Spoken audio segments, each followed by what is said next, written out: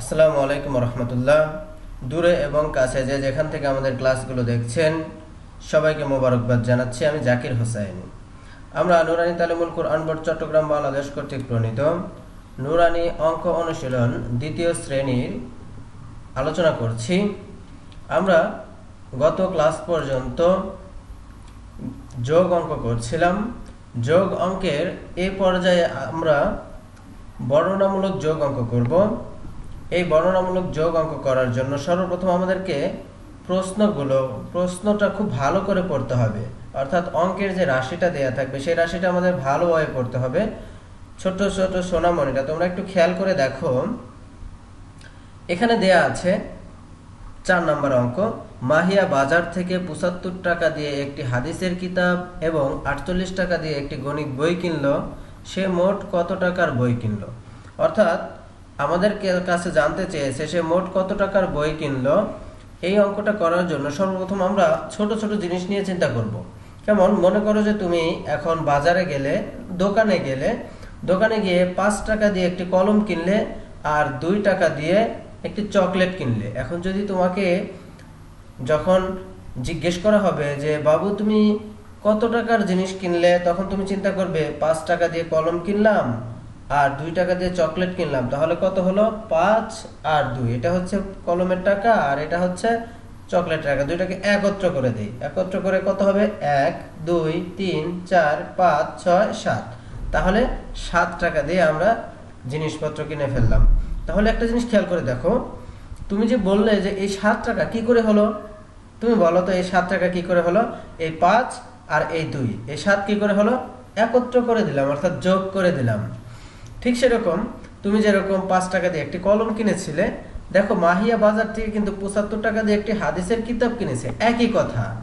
এবং তুমি যে 2 টাকা দিয়ে একটা চকলেট কিনেছিলে আর মাহিয়া করেছে কি 48 টাকা দিয়ে একটি গণিত বই কিনলো, একই রকম কথা, একই কথা।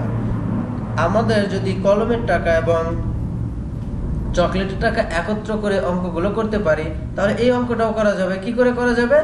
আমরা হাদিসের কিতাবের টাকা আর গণিত বইয়ের টাকাটা একত্র করব। মনে করো যে এখানে আছে হাদিসের কিতাবের টাকা আর এখানে আছে গণিত বইয়ের টাকা, সবগুলোকে আমরা একত্র করে দেব। একত্র করে দিলেই আমাদের মোট কত টাকা হবে সেটা বের হয়ে চলে আসবে। তাহলে আমরা কিভাবে লিখব? আমরা লিখব যে হাদিসের কিতাব কিনলো 75 টাকা, হাদিসের কিতাব কিনলো 75 টাকা, দেখে দেখে লিখে দেবে। এরপরে দেখো, আর গণিত বই কিনলো 48 টাকা দিয়ে। এটাকে যোগ করার জন্য আমরা নিচ দিয়ে এইভাবে একটি দাগ টানবো। টানার পর সুতরাং দিয়ে আমরা কি লিখবো? সুতরাং দিয়ে আমরা লিখবো, এখানে খেয়াল করে দেখো, সে মোট কত টাকার বই কিনলো, তার মানে আমাদেরকে মোট কত টাকার বই কিনলো সেটা বের করতে বলেছে। সুতরাং আমরা লিখে দিতে পারি মোট কিনলো। এখন যোগ করতে হবে আমাদেরকে। 8 আছে আর 5 আছে, এই দুটাকে যোগ করে ফেলেই দেখো 8 তো আছে, 8-এর পরে আরো 5 ঘর আমাদেরকে যোগ করতে হবে। এইভাবে হাতে আঙ্গুলে গুনবে, আমার দিকে দেখো এবং তোমরা নিজের হাতের সাথে এইভাবে গুনতে থাকো। দেখো 8 আছে, 8-এর পর থেকে আরো 5 ঘর গুনবো, 9 10 11 12 13 14 13, যে এই 13 পর্যন্ত চলে গেলাম। যদি আমরা 14 পর্যন্ত চলে যাই, আরো 1 ঘর চলে যাই, তাহলে কিন্তু 14 হয়ে যাবে। এটা করা যাবে না, অর্থাৎ 5 ঘর পর্যন্তই যেতে হবে। এইভাবে দেখো, আবার বলছি, 9 10 11 12 13, তাহলে 13 3 হাতে 1 1 আর 5, 1 আর 4 হচ্ছে 5, 5-এর পর আরো 7 ঘর যাব। দেখো 6 7 8 9 10 11 12, তাহলে আমরা এখানে লিখে দিতে পারি 12। সুতরাং হয়ে গেল কত? 123 টাকা। আমরা উত্তর লিখে দেব 123 টাকা। এই অঙ্কটা যদি আমরা খুব ভালোভাবে বুঝে করতে পারি, তাহলে বাকি সব অঙ্ক কিন্তু আমরা করতে পারি। পরের অঙ্কটা করার চেষ্টা করে দেখি। জাহিদ প্রতিদিন ফজরের নামাজের পর 25 পৃষ্ঠা, মাগরিবের নামাজের পর 15 পৃষ্ঠা এবং এশার নামাজের পর 10 পৃষ্ঠা কোরআন মাজিদ তেলাওয়াত করে। সে প্রতিদিন মোট কত পৃষ্ঠা তেলাওয়াত করে? তুমি একটা জিনিস চিন্তা করো, ছোট করে চিন্তা করো, যে তুমি ফজরের নামাজের পরে 2 পৃষ্ঠা কোরআন তেলাওয়াত করলে, মাগরিবের নামাজের পরে 3 পৃষ্ঠা কোরআন তেলাওয়াত করলে, আর এশার নামাজের পরে আবার 2 পৃষ্ঠা কোরআন তেলাওয়াত করলে। তাহলে এখন তুমি বলো তো কত পৃষ্ঠা তেলাওয়াত করলে? ফজরের নামাজের পরে 2 পৃষ্ঠা, মাগরিবের নামাজের পরে 3 পৃষ্ঠা, তাহলে হলো কত 5 পৃষ্ঠা, আর এশার নামাজের পরে আবার 2 পৃষ্ঠা, তাহলে হলো 7 পৃষ্ঠা।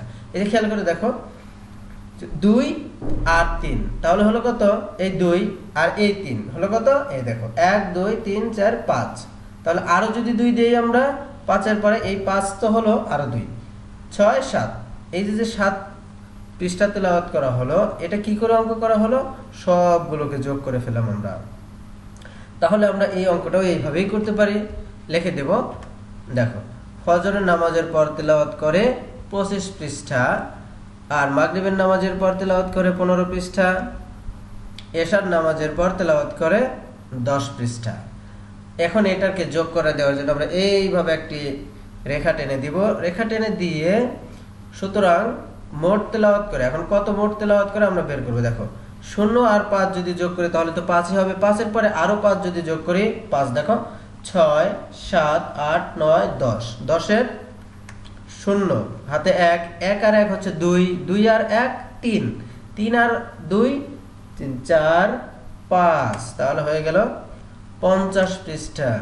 সুতরাং আমরা লিখে দেব উত্তর 50 পৃষ্ঠা। এই দুটো অঙ্ক তো আমরা খুব ভালো করে বুঝে ফেললাম যে যখন আমাদেরকে মোট বের করতে বলবে তখন আমরা যোগ করে দেব। এরপরে দেখো এই পরের অঙ্কটা আমরা দেখি। একটি গাছে ফুল ফুটেছে 40টি, অপর একটি গাছে ফুল ফুটেছে 35টি, দুইটি গাছে মোট কতটি ফুল ফুটেছে? তোমাদের তো নিশ্চয়ই ফুলের বাগান আছে, তাই না? যদি তোমাদের একটি ফুল গাছ থাকে আর সেই ফুল গাছের মধ্যে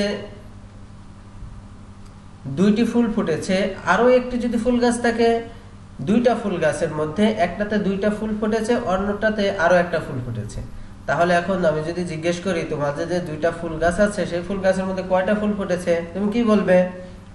নিশ্চয়ই বলবে যে 3টা ফুল ফুটেছে। কেন? এক জায়গায় ফুটেছে 2টা আর এক জায়গায় একটা, তাহলে যদি একত্র করে দিই সবগুলো হয়ে গেল 3টা। তাহলে এই অঙ্কটাও কিন্তু তোমরা করতে পারবে। এই অঙ্কটা আর আমি করে দিচ্ছি না, এই অঙ্কটা তোমাদের হোমওয়ার্ক থাকবে। তোমাদের হোমওয়ার্ক হচ্ছে 4 5 এবং 6, এই 3টা অঙ্ক খুব ভালো করে ফ্রেশ করে খাতার মধ্যে করে ফেলবে। খেয়াল রাখবে যেন কোথাও উঠাতে ভুল না হয়। তো আমাদের আজকের ক্লাস এখানেই শেষ।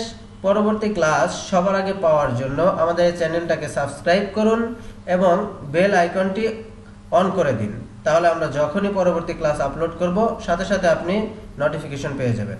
সবাইকে ধন্যবাদ। আসসালামু আলাইকুম ওয়া রাহমাতুল্লাহ।